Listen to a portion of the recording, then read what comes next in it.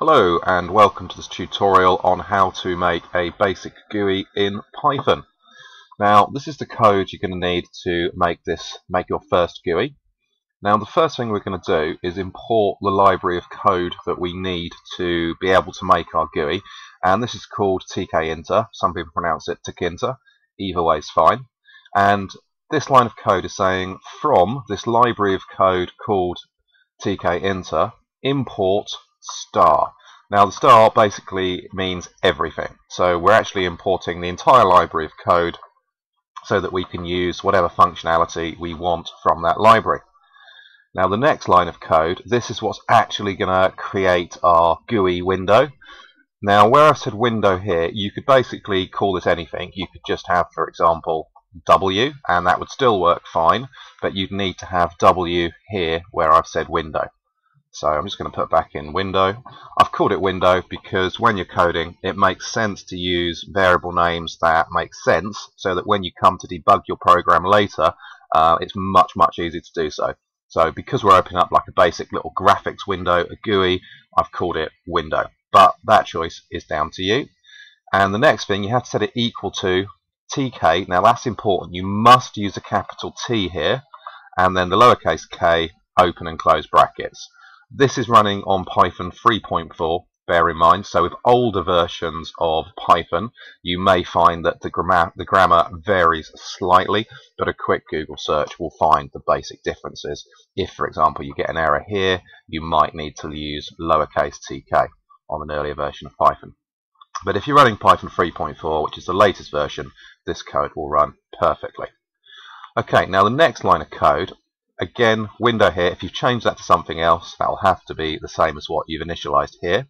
Dot geometry, and I've got in speech marks inside open brackets and close brackets 400 times 400. Now this is basically setting the size of the GUI, the window that we're going to open up in just a moment. So obviously you can change that to be whatever size you would like it to be. Finally, almost finally, we're setting a title to the GUI. Now whenever you use a program, you'll notice that it normally has a title at the top. For example, here you can see in this GUI, which I'm using now, the title here is basic GUI.py. And this is where you're setting your title for the graphics window or GUI we're going to create. I've called it my GUI. You can obviously change that to something for yourself, but it must be inside the brackets and inside the speech marks. Finally, we're entering the event loop. Now, window.mainLoop open and close brackets, you have to have this. It needs to come at the end of your code because this is where it's going to enter into the loop, which will keep the window open until you click on the X, which will appear automatically. You'll see it in a minute to close down the GUI. Right, let's see it working. Here we go. So you can either do this or press F5. Got to always save it before running it. And in just a second, here we go. We have our window open.